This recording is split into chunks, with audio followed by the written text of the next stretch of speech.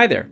Today I'm comparing two modern classics, the Moog Subsequent 37 and the Sequential Pro 3, and I hope that I can help you decide which one would be a better fit for you and your workflow, beyond the spec sheet and from a real user's perspective, after using both of them extensively for months and years in the case of the Moog. I want to tell you about the things that I feel that actually make a difference when considering which one to buy, and not just make a technical side-by-side comparison nor an A/B sound test. What's really funny about this particular video is that I adore both of these machines, and when I started writing out my notes, I thought it would be a close fight, but I was very surprised to find out that, at least on paper, one of these two seems to be a clear winner.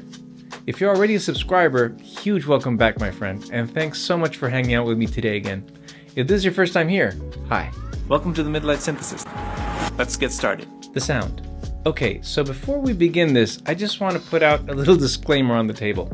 When comparing the sounds between these two synths, you're basically comparing the best of the best. Ferrari and Lamborghini, Reese's Peanut Butter Cups and Snickers bars. There really is no better sounding synth here. They're just different, and they're both exceptionally good, just at slightly different things and in slightly different ways. So instead of just showing you 10 examples of the same bass pattern and A/B testing them, let me instead tell you all about what I feel actually does make a huge difference in how both of these beasts sound. The filters. If you love synthesizers, you owe it to yourself to own a Moog at some point in your life and just do this. The Moog low pass ladder filter is absolutely top tier, and here you get 4 different slopes to set it to. It's one of the things that gives Moog synthesizers its character, and on the Subsequent especially, the filter is as rich as it is buttery smooth.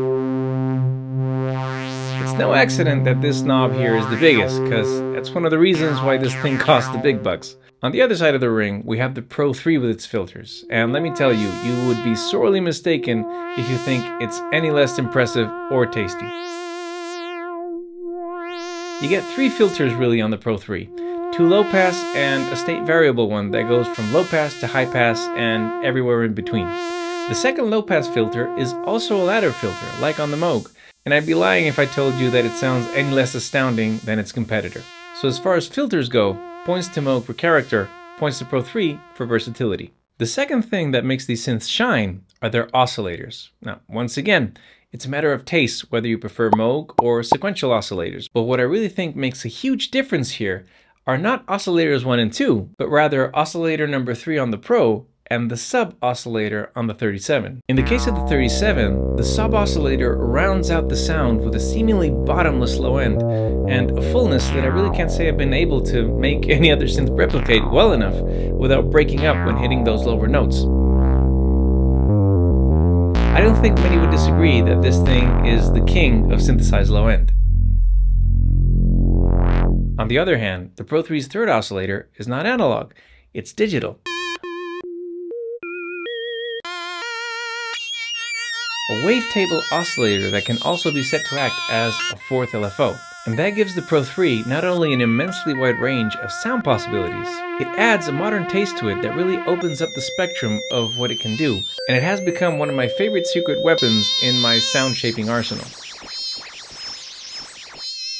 So as far as oscillators go, points to Moog for low end growl, points to Pro 3 for the wider sound palette. Finally, the third most important difference in sound between these two are the effects. Regrettably, the Subsequent 37 doesn't have any. So that $100 difference that you save up if you choose the 37 will probably be well spent adding a reverb or a delay pedal here or there to spice things up. Make no mistake, however, the 37 sounds absolutely stunning all on its own, but when you add just a touch of effects, the sky's the limit with this thing.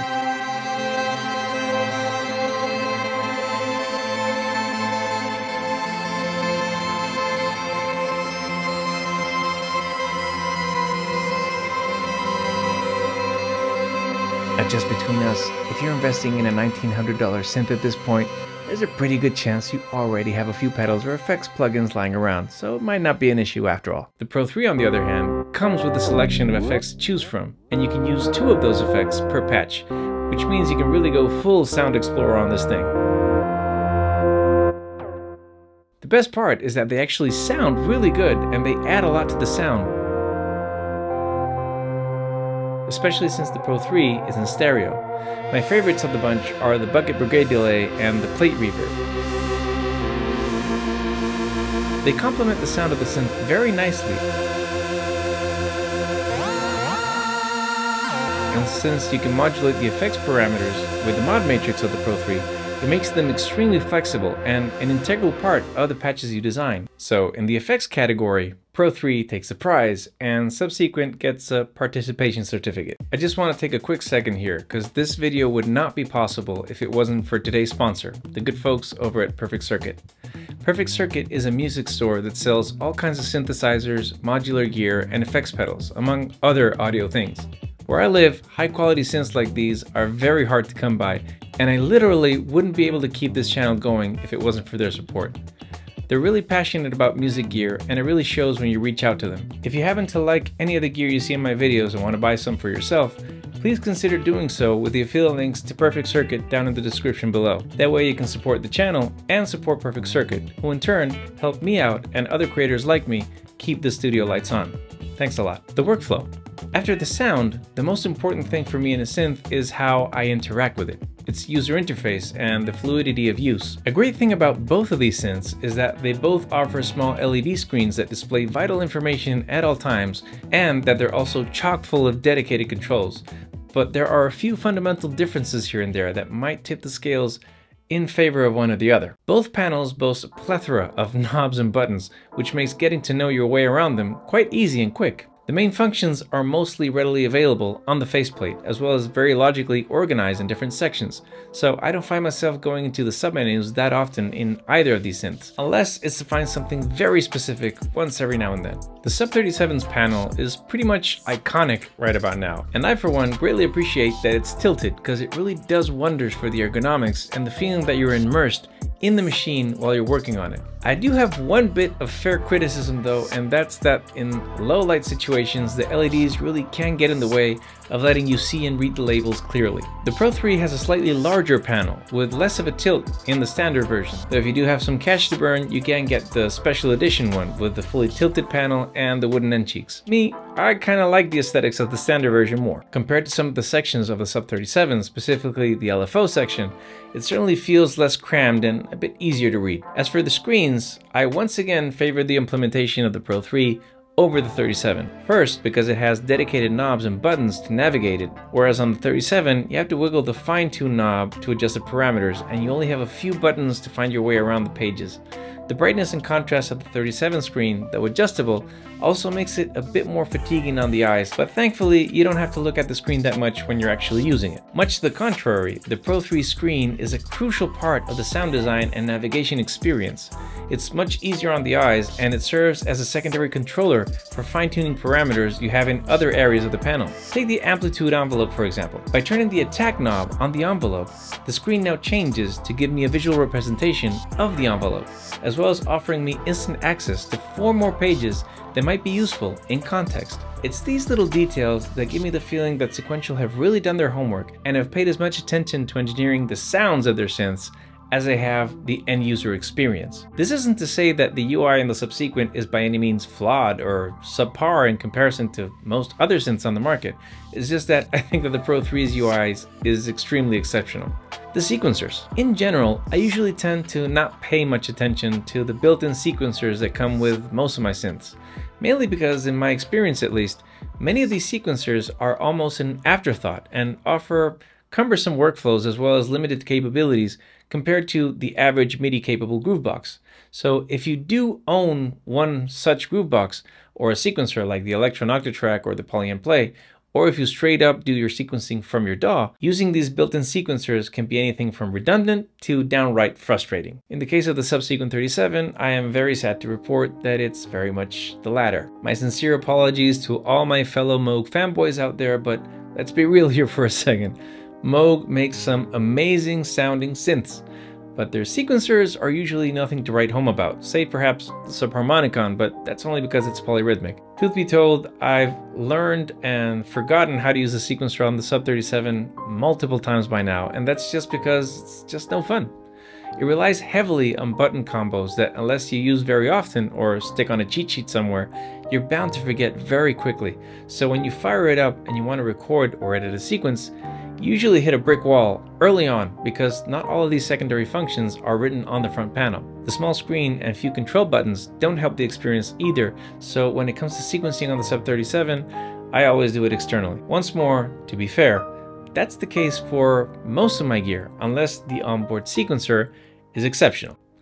Well, the sequencer on the Pro 3 is exceptional. Not only do you get step sequencing of notes, you also have 16 lanes of modulation sequencing, as well as being able to sequence external gear through MIDI or CV. All this capability would be of little use if it was presented in a confusing or an intimidating way, but thankfully, the interface and workflow was made with actual human beings in mind. And thanks to a slew of dedicated buttons and knobs, as well as the ever-useful LED screen on the Pro 3, it's surprisingly easy to come to grips with it. It's not just functional, it goes the extra mile to be genuinely inspiring. And the sequencer eggs you on to add more and more modulation and complexity to your track. If you've ever used a Digitact or a Digatone, you know what I mean. It's not just about recording a melody, it's making every step count and be a unique event. Finally, I wanted to touch a bit on the live performance and actual jamming that can be done on both of these synths. This is probably the most subjective difference I'll talk about today, but here goes. Before getting the Pro 3, the Subsequent 37 was my go-to monosynth for live playing or improvising. The combination of its stellar keybed and synth action, along with the superbly responsive aftertouch and easily accessible controls, was pretty much everything I needed to get in the zone. This has not changed, mind you. The Subsequent 37 is a phenomenal live performance machine. But once again, the Pro 3 just does it a little better. For starters, the screen is much easier to read in most lighting conditions, and it changes the information that it displays to whatever is related to the knobs that you're touching at that moment. So I always feel I know exactly what's going on when I start moving something around. As I said before, knobs are a little more spaced out, and I feel like I move a little more fluidly around the front panel of the Pro 3 than on the Moogs, which is especially weird because I've had the 37 for a few years now, whereas the Pro 3 has been only with me for a couple of months. I think it's just that I feel that the Pro 3 offers more for the live performer to actually do while live performing.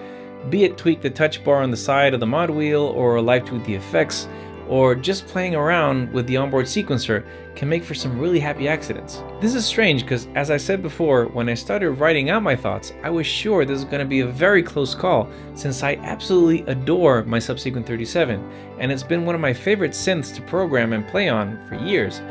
But the more I break it down and the more I put my thoughts onto paper for you guys, I've come to the conclusion that the king of my studio has been usurped, and the Pro 3 truly reigns supreme. So my final recommendation is, unless you're looking for that specific sound that only the Subsequent 37 can give you, and believe me, that's a pretty strong enough reason to tip the scales, with all things considered, the Pro 3 just gives you way more bang for buck, and in my opinion, is pretty much as close to the perfect synth as I think we're gonna get. To me, it represents the condensation of all the years and all the passion that Dave Smith had for synthesizers, and it absolutely shows as soon as you touch the first key. How about you? What do you think? Do you agree with me, or did I miss something important that makes the difference? I'd love to know what your favorite monosynth is, and I look forward to talking with you down in the comments. As always, thank you so much for watching. I hope you found this video useful, or at least entertaining. Have a great week. I'll see you next time.